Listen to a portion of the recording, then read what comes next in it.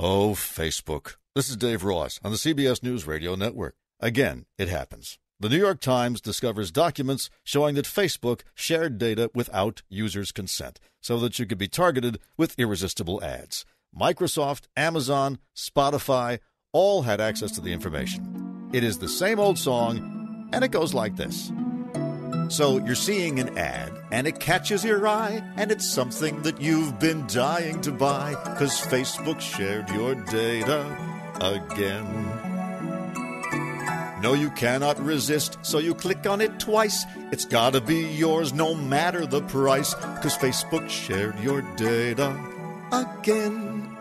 And here's how it works. It tracks you while you're sleeping and while you're still awake.